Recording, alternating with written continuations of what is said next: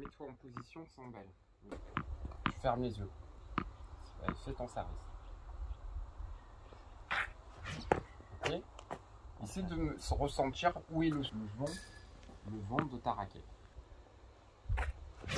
Il est où son son? Il est très bas. Il est par là. Le woof, il est où en fait? Il est à l'endroit où la vitesse de ta raquette est le plus élevée. Essaie de mettre un son ailleurs. C'est là où on se rend compte que tu te jettes beaucoup en avant, alors que ton énergie, elle ne doit pas aller vers l'avant, mais aller vers le haut. Vers le haut. Ok, c'est déjà un peu mieux, mais en fait, tu as l'impression que tu étais là-haut. Ok, tu peux le faire les yeux ouverts, mais c'était là.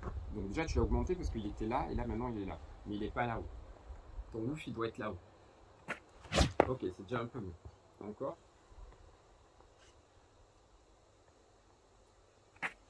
Ok, donc tu fais sauter la balle qui est dans ta poche, tu la fais sauter par-dessus pour que ton énergie elle aille vers le haut. La balle qui est dans la poche arrière, tu as une balle dans la poche arrière, t'imagines, et tu sens que tu veux que ton énergie elle aille là-haut. Sinon tu vas aller beaucoup vers l'avant, mais tu n'iras pas vers le haut. Ok, d'accord. Tu casses la balle parce que ton énergie elle est là-haut.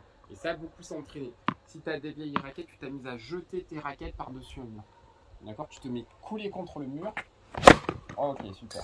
Ah, d'accord, on voit que ça reste à notre monde. D'accord.